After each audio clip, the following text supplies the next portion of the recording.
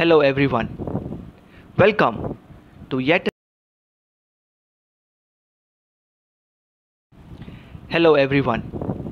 Welcome to yet another session of WeekendLive. मागच्या आठवड्यात आपण प्राण्यांना इंग्लिशमध्ये काय म्हणतात हे पाहिले. आजच्या सेशनमध्ये तीच सिक्वेन्स पुढे चालू ठेवूया आणि पक्ष्यांना आणि काही माशांना इंग्लिशमध्ये काय म्हणतात हे बघूया. पण सुरुवात नेहमीप्रमाणे एका छोट्याशा स्टोरीने. Let's begin. Every Saturday we have English class. We study many new words like names of animals, fruits, vegetables, colors, seasons, games. दर शनिवारी आमचा इंग्लिशचा वर्ग असतो आणि आम्ही अनेक नवीन शब्द शिकतो, जसं प्राण्यांची नावं, फळांची नावं, भाज्यांची, रंगांना काय काय म्हणतात, ऋतूंची काय नावं असतात आणि वेगवेगळ्या खेळांना इंग्लिशमध्ये काय म्हणतात ते. पुढे, माय favourite is birds and fishes. The teacher showed us many pictures. There are some birds which we C every day like crow, sparrow, pigeon, hen. Sometimes we also see birds like parrot and duck. हा विद्यार्थी म्हणतो, माझं मात्र जे आवडतं topic आहे ते आहे बर्ड्स अँड फिशेस, पक्षी आणि मासे. शिक्षकांनी आम्हाला अनेक चित्र दाखवली. Teacher showed us many pictures. त्याच्यापैकी काही पक्षी असे होते जे आपण रोज बघतो. There are some birds which we C every day. उदाहरण, कावळा, चिमणी, कबूतर, कोंबडी. कधीकधी आपण पोपट आणि बदक असे पक्षीसुद्धा बघतो. पुढे, but there are some birds which we do not C every day like eagle, vulture, peacock, owl and bat. परंतु असेही काही पक्षी असतात जे आपल्याला रोज बघायला मिळत नाहीत. गरुड, घुबड, मोर, वटवाघूळ असे पक्षी आपल्याला रोज बघायला मिळत नाहीत. Peacock is very beautiful. It is the king of birds. It dances on rainy days. I have one peacock feather. मोर अतिशय सुंदर आहे, पावसात नाचतो. माझ्याकडे ना एक मोरपीस आहे. Owl sleeps in the day but remains awake in the night. घुबड दिवसा झोपतं आणि रात्रभर जागतं. हल्ली तर आपल्यापैकी सुद्धा अनेक लोक घुबड झाली आहेत. मोबाईल फोनवर, सोशल मीडियावर रात्रभर काय काय व्हिडिओ बघतात आणि मग सकाळी उशिरा उठतात. तरी पुढे जाऊया. Eagle flies very high. It eats snakes. It has very strong talons and sharp teeth. I also want to fly in the sky like the eagle, but I have no wings. इथे गरुडाचं वर्णन केलं आहे की तो आभाळात उंच उडतो, सापांना खातो. विद्यार्थी म्हणतो, मला सुद्धा आकाशात उडायचं आहे, पण माझ्याकडे पंखच नाही आहेत. We also saw pictures of fishes like prawns, pomfret, crabs and mackerel. Fishes swim in water. They breathe with their gills. They die when they come out of water. आम्हाला काही माशांची चित्रंसुद्धा दाखवली. तुमच्यापैकी काही लोक मासे खाणारे असतील आणि काही नसतील. जे खात असतील त्यांना प्रॉन्स म्हणजे कोलंबी, पॉम्फ्रेट म्हणजे पापलेट, क्रॅब्स म्हणजे खेकडे आणि मॅकरेल म्हणजे बांगडा हे काय असेल हे कदाचित तुम्ही बघितलंही असेल. मासे पाण्यात पोहतात आणि पाण्याच्या बाहेर काढलं तर ते मरतात. विद्यार्थी पुढे म्हणतो, I have a fish tank at home. There are 5 fishes in the tank. I love to see my fishes swim in the tank. तो म्हणतो, माझ्या घरी एक फिश टँक आहे. छोटंसं असतं, अनेक घरांमध्ये छोटे छोटे मासे असतात, त्याच्यामध्ये खाणारे नसतात, दिसायला सुंदर असतात, त्यांना आपण उलट खायला देतो. विद्यार्थी म्हणतो की माझ्या टँकमध्ये 5 मासे आहेत. मला त्या माशांना पोहताना बघताना प्रचंड आनंद होतो. चला मग या आर्टिकलमध्ये जे आपण शब्द बघितले ते त्यांचे अर्थ बघण्याचा प्रयत्न करूया. Let's start. कावळ्याला इंग्लिशमध्ये म्हणतात क्रो, CROW. चिमणी is called a sparrow, SPARROW.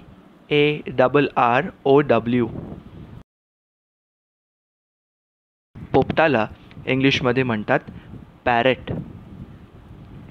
Garud is eagle, note the spelling, EAGLE.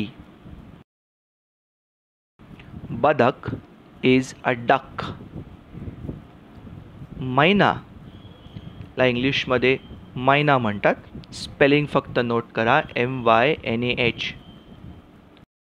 कोकिळ जी एकदम सुंदर गाते तिला इंग्लिशमध्ये म्हणतात ककू, CUCKOO. ककू म्हणा किंवा कुकू म्हणा, इट्स ऑल राईट. कोंबडीला म्हणतात हेन. कोंबडीला म्हणतात हेन. कबूतर is called a pigeon, PIGEON. कबूतर is called a pigeon. घुबड म्हणजे आऊल, स्पेलिंग OWL, उच्चार owl. More is called a peacock. More is peacock, PEACOCK. वटवाघूळ is called a bat. गिधाडचं इंग्लिशमध्ये नाव आहे वल्चर, VULTURE. काही माशांकडे वळूया. कोलंबीला इंग्लिशमध्ये म्हणतात प्रॉन्स, PRAWNS. पॉपलेटला इंग्लिशमध्ये म्हणतात पॉम्फ्रेट, POMFRET.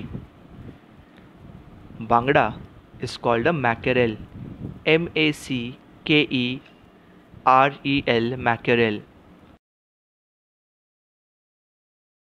आणि खेकड्याला इंग्लिशमध्ये म्हणतात crab.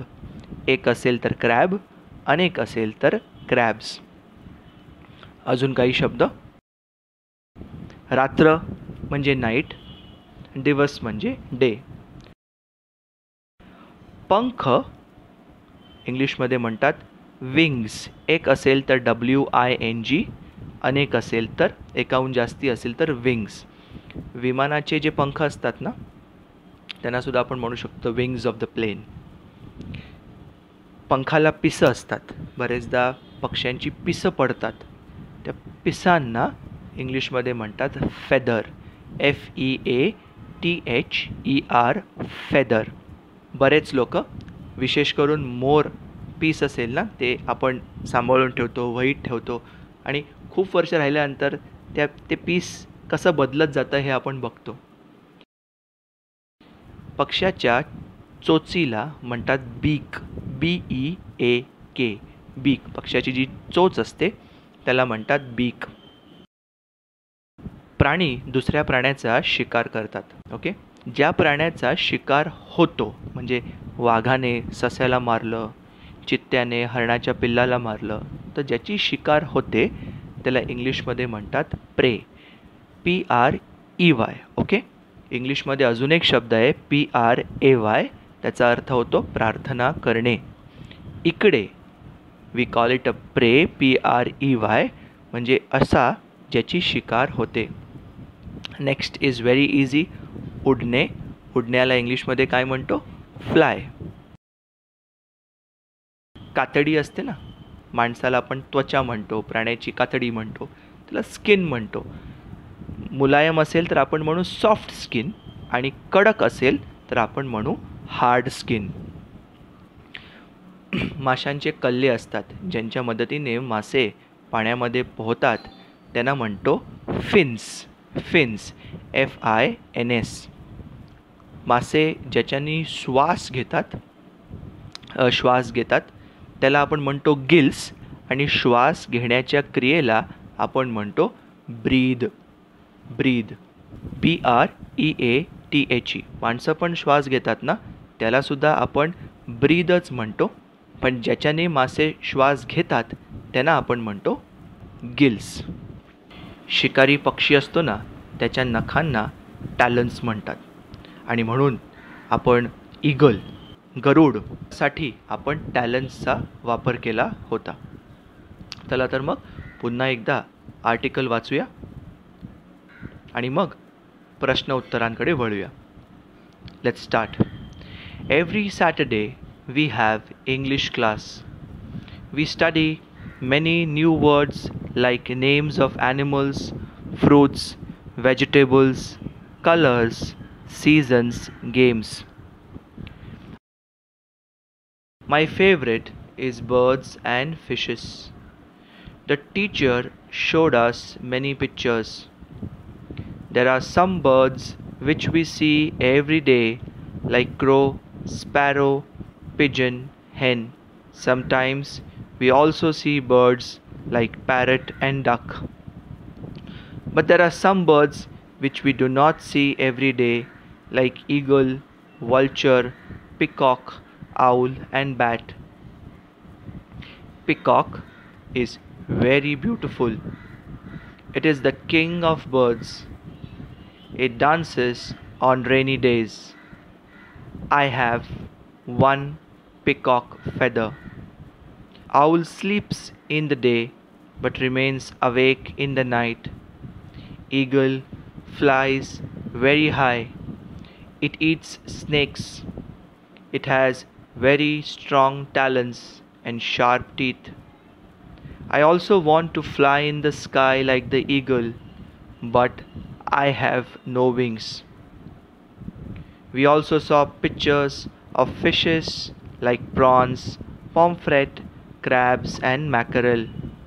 Fishes swim in water. They breathe with their gills. They die when they come out of water.